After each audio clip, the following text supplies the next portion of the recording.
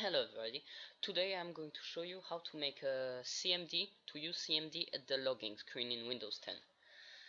So, CMD can be very useful to do all sorts of things. For example, if you want to change your password,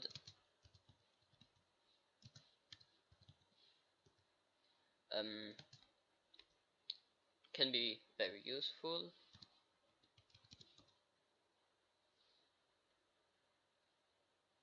Well, anyway, I'm going to show you how to do it. So, first off, what you gotta do is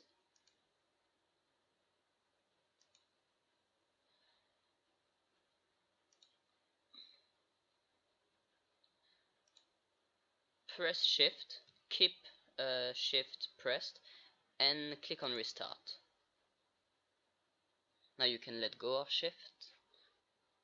Okay, so now go in troubleshoot, advanced options, and click on command prompt. Now it's gonna restart the computer, and when you restart the computer there'll be a command prompt, and with that I'll show you what to do. Okay, now click on your account. Okay, so now enter the password. Okay, so now do exactly as I do. C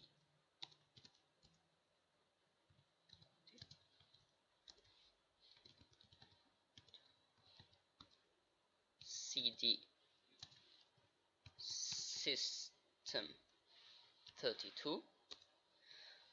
Okay, so now what you're gonna do is rename osk.exe to osk1 .exe, and then rename cmd.exe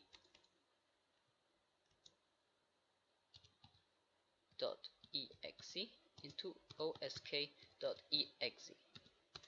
When you enter, when you click on enter and everything, and if it goes like this, everything should go perfectly fine.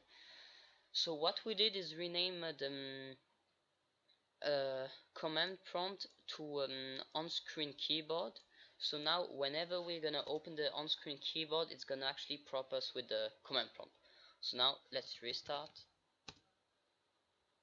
and continue to Windows 10.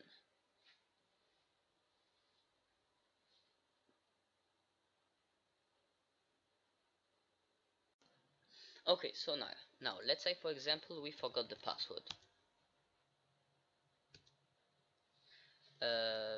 Yes. So what we could do is open ease of access, go on screen keyboard, and that would actually open the CMD. So what you could do is net user. My username is Luca. Yours will probably be different. And let's type pass. Now we have a new password, which is pass. I will show you. And now let's go.